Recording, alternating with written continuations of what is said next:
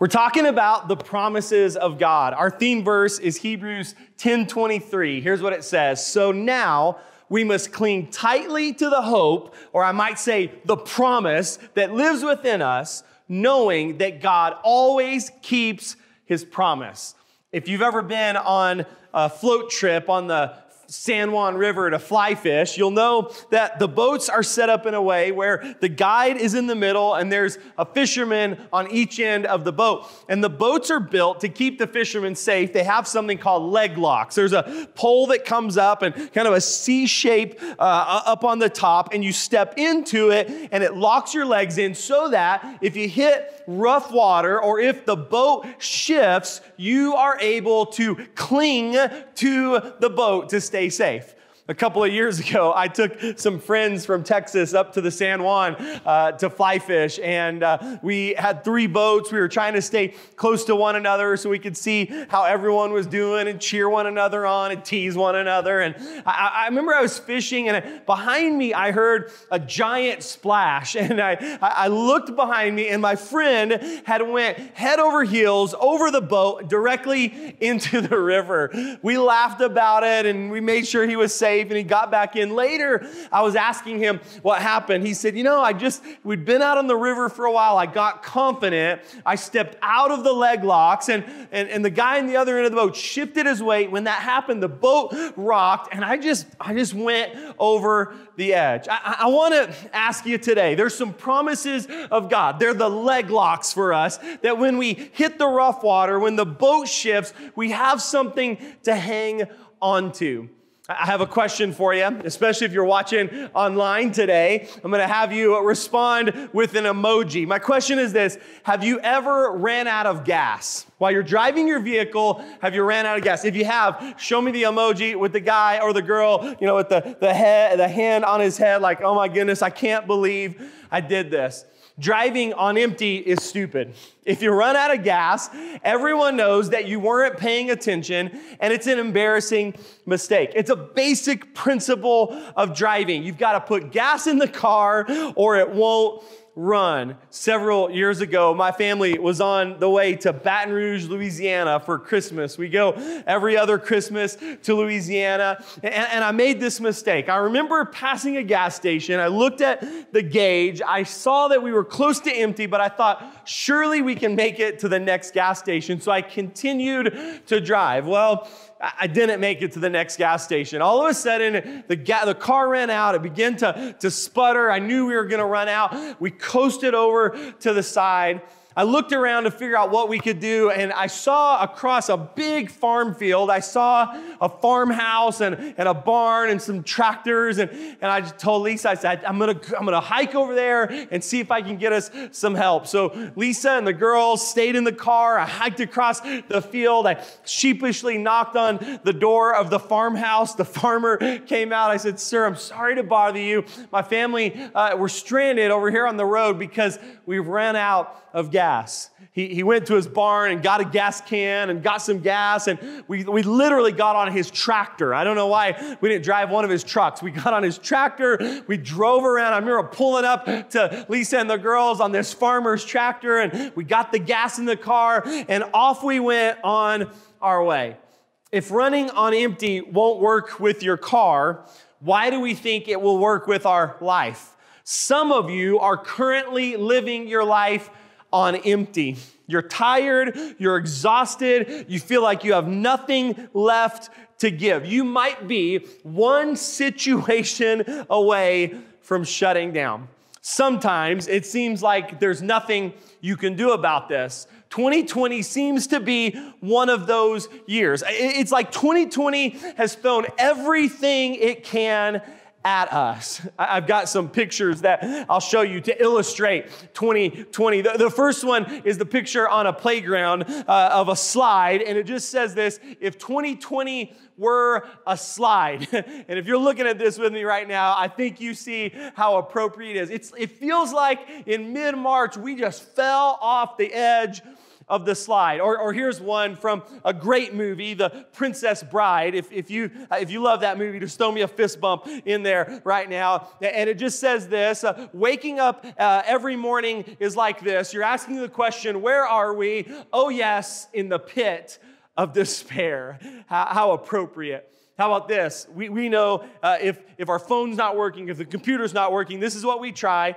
Have we tried unplugging 2020, waiting 10 seconds, and plugging it back in? If only that would work.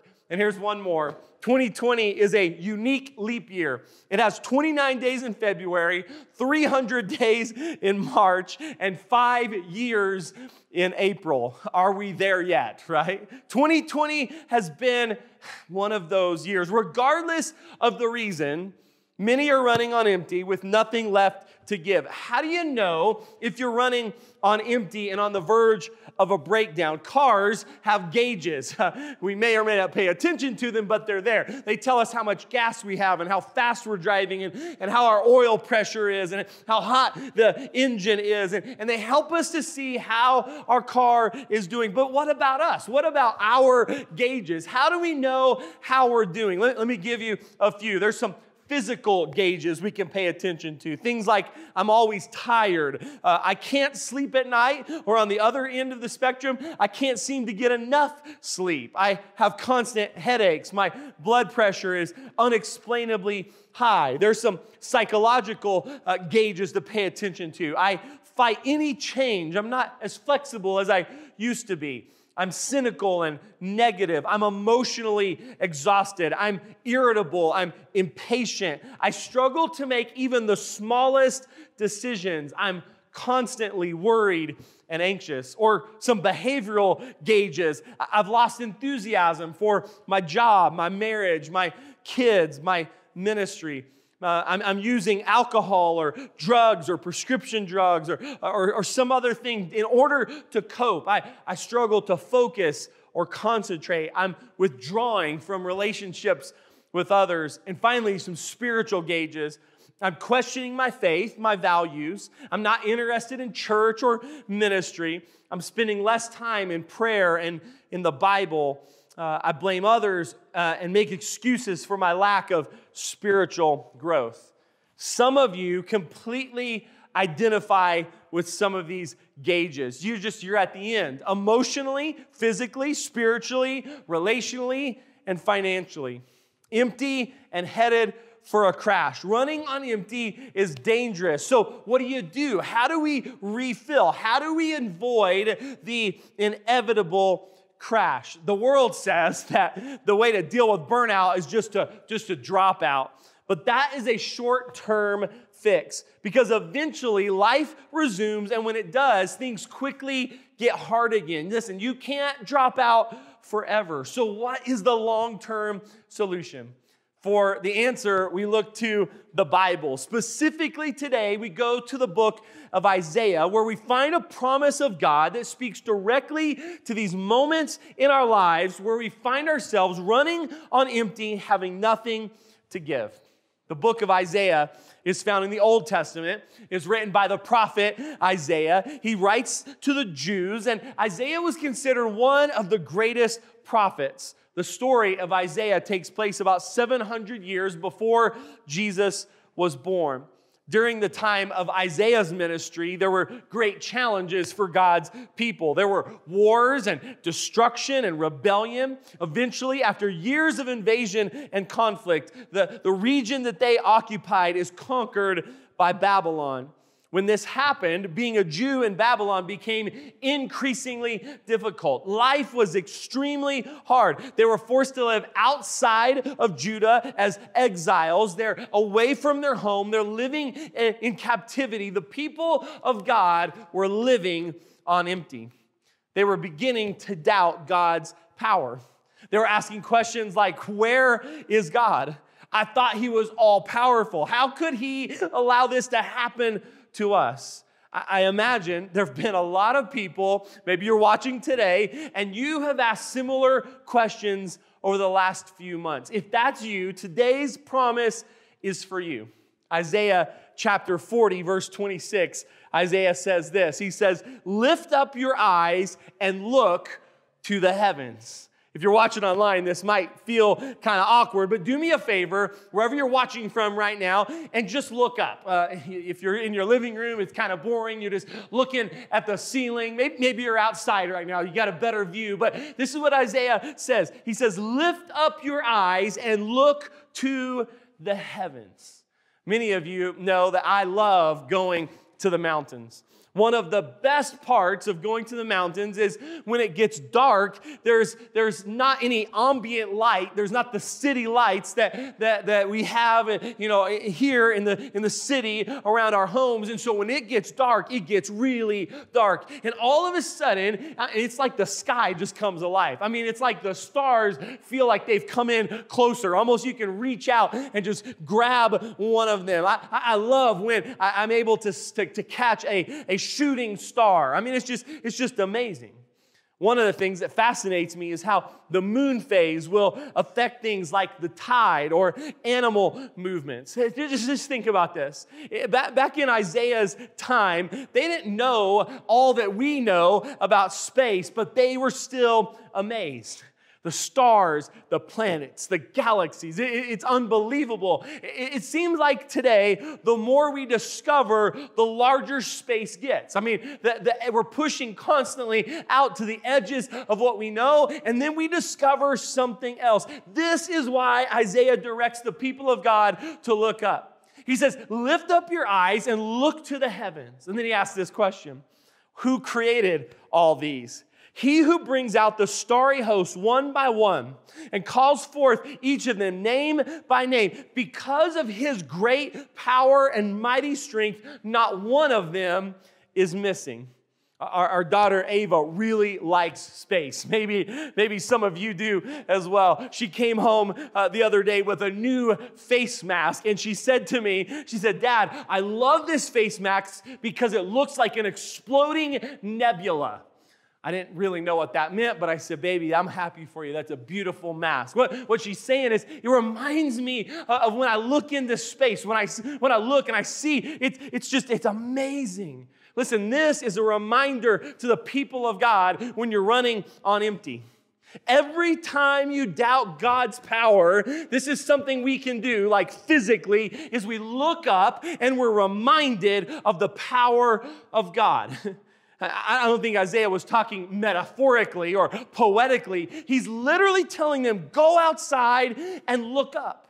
As a follower of Jesus, what we see in the sky is a validation of just how big God is. God is larger than life. He's bigger than anything you could ever imagine. He created the stars. I love how Isaiah puts it. He brings out the starry night one by one. He calls them by name. It's as if as night comes, he's placing the stars exactly where he wants them. He knows each of the stars. He puts it all together.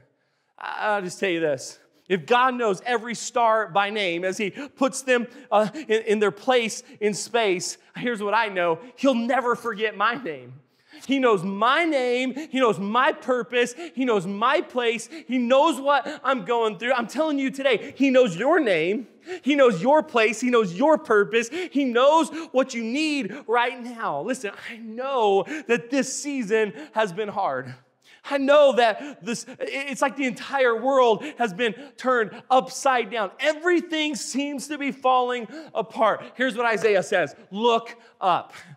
Look up. God has not forgotten you. Look up. God has not abandoned you. The last few months might have been scary, but we can look up and we're reminded that God is powerful. Look up.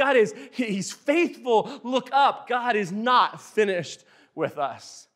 Isaiah continues in verse 27. It says, why do you complain, Jacob? Why do you say, Israel, my way is hidden from the Lord. My cause is disregarded by my God. In other words, Lord, have you forgotten me? I mean, don't you hear me? Don't you hear my prayers? Don't you know what's going on?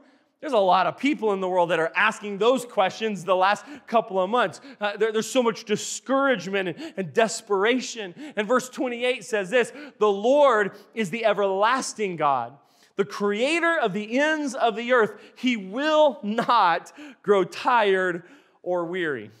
In ancient times, gods and goddesses were viewed as having human weakness. They were believed to get tired or hungry and ignore the events that were happening on earth because of their weariness. You might remember when Elijah challenged the prophets of Baal on Mount Carmel. There were 450 prophets that came together. They built an altar, and from morning till noon, they called out to their God for fire to light this altar, but nothing happens. And Elijah responds in 1 Kings 18. He says, at noon, Elijah began to taunt them. He says, shout louder. He's taunting them. He says, surely he's a God. Perhaps he's in deep thought, or maybe he's busy or traveling. Maybe he's sleeping, and you just need to awaken him. This was their view of God. He has weakness just like you and I do. You might feel today, because you're worn out, that maybe God is worn out. So some of you may feel like that maybe God is tired of rescuing you. Maybe God is worn out. Listen, can I just help you today? God who put the stars in the sky, he has the strength to carry out whatever needs to happen. Listen, God does not get tired. There's never a moment where God says, oh, I need a break. Listen, what makes us weary doesn't make God weary. There's a lot happening in our world today to make us weary. You may be tired, but I promise you, God does not get weary. Verse 30 says, even youth grow tired and weary, and young men stumble and fall. Right now, the pressure of everything that we're facing, it just wears us down. I think everyone is experiencing it.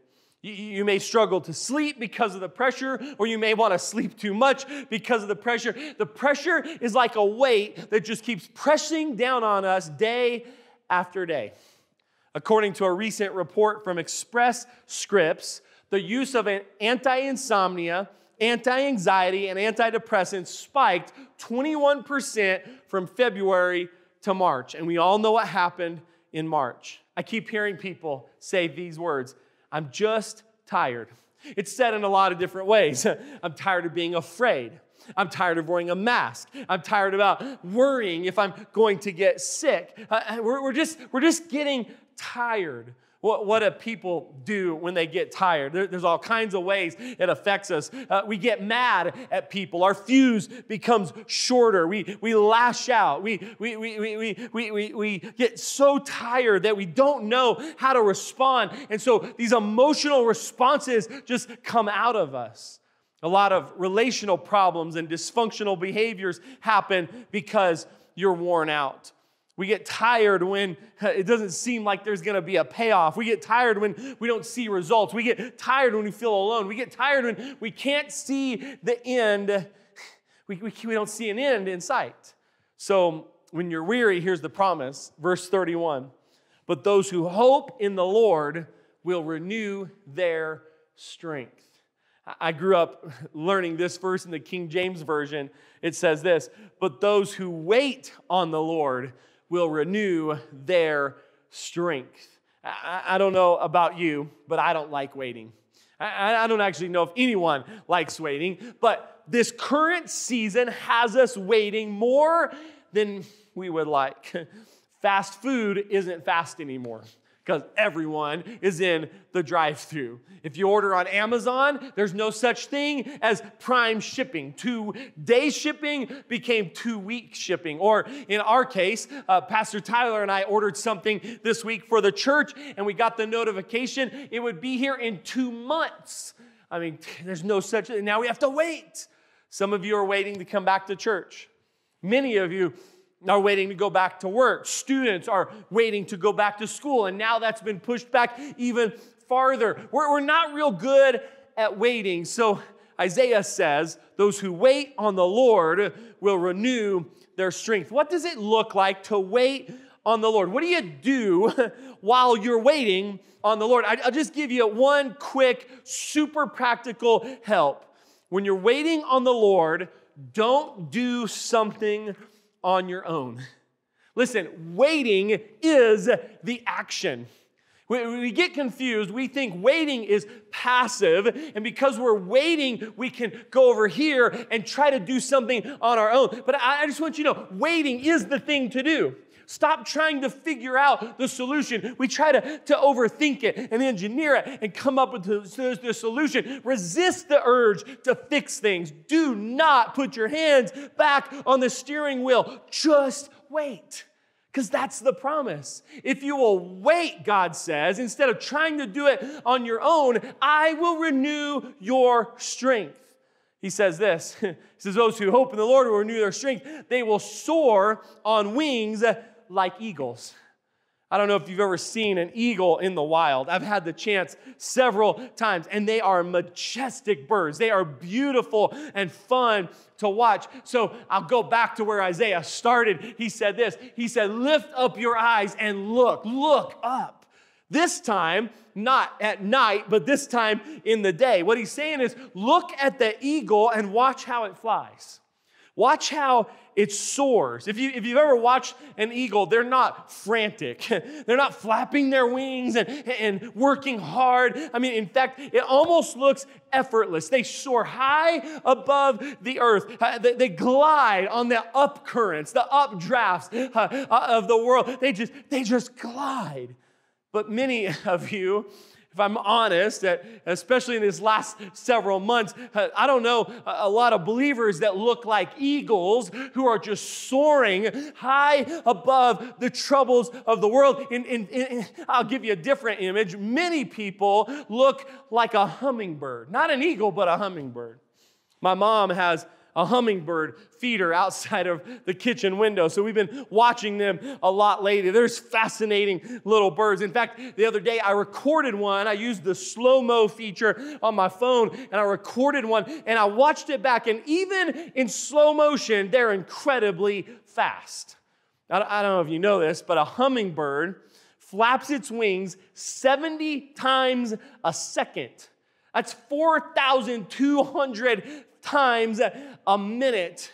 And listen, as I'm thinking about the eagle, and Isaiah says, you wait on the Lord, I'll renew your strength. You'll soar like the eagle. But I think what the church looks like right now is not like an eagle that's effortlessly gliding in the sky, but instead we look like flapping our wings 700 times, 4,000 times. We're trying so hard to figure it out. We're trying so hard. Let's solve our own problems. Let's work harder. Let's work faster. Let's do more. Let's try. Let's work. And the promise of God is this: if you wait on the Lord, you'll renew your strength.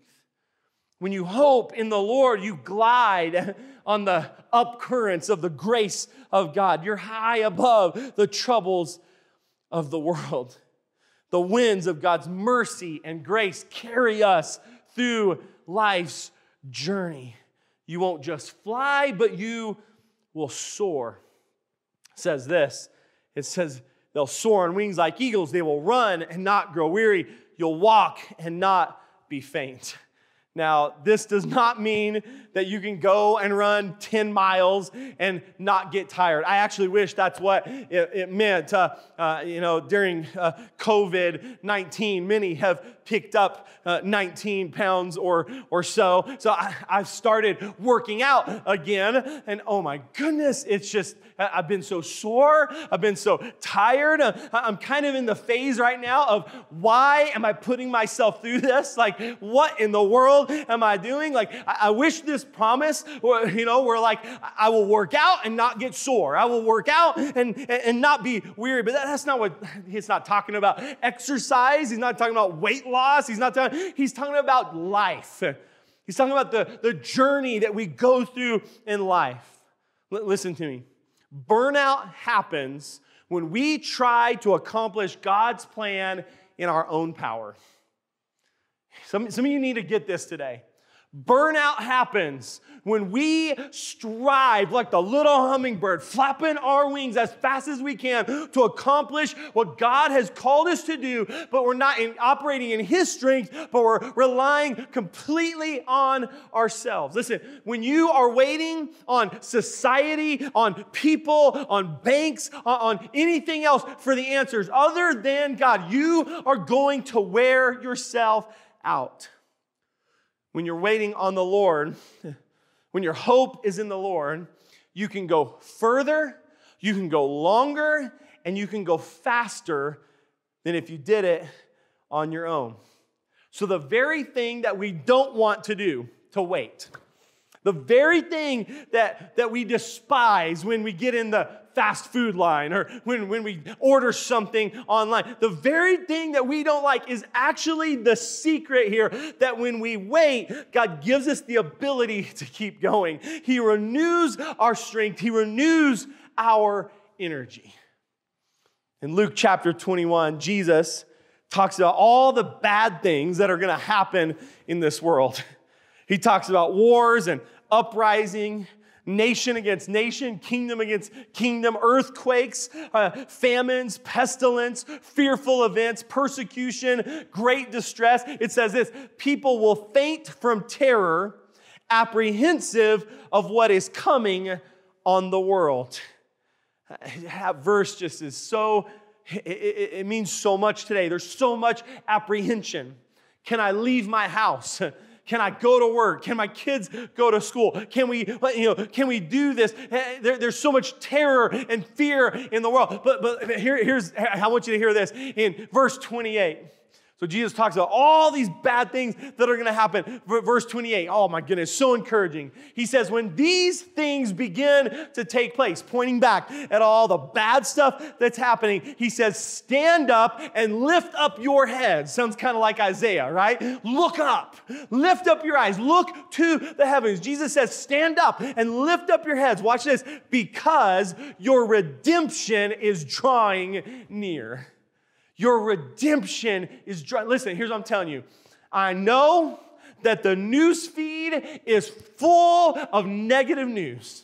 In fact, I'll say it this way. I have unfollowed more people in this last season than ever in my life because I'm trying to filter out the negativity and the voice. I'm just so tired of it. Listen, it's the social media, it's the news stations, it's everywhere. I know that you're inundated with bad news. Here's what I want you to hear today. When all of the bad stuff is going on, stand up, lift up your heads, because redemption is drawing near.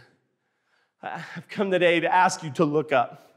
When things are falling apart, look up.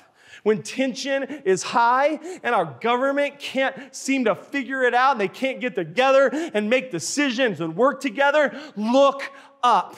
When there's division, look up. When the doctor calls and the news is not good, look up. When you are running on empty, when the world is full of chaos, when the governor gives an update that you don't like, when the school board makes a decision that you don't agree with, look up. I just love this. Day or night, when you look up, you are reminded that God is good. We're reminded that God is strong. We're reminded that God loves us. We're reminded that God gives us strength. So today, if you are running on empty, some of you, you're just on fumes. My wife loves to see how far she can get with a tank of gas. I don't usually let it go that close, even though I told you the story earlier of running out. That's very rare for me. But my wife, you'll see the numbers. Some of your cars, it counts down for you. It's like, 10 miles to empty, 5 miles to empty, 1 mile to empty. And I've always found it curious that certain cars will literally start saying 0 miles to empty. But, people like my wife know there's a buffer built in there, and they've got a couple more miles to make it to the gas station. That may be where you are today. You are running on fumes. Maybe you're coasting and you're looking ahead for the gas station to fill your heart up again. Here's what I want to say to you today. Look up. We're going to go back into one worship song.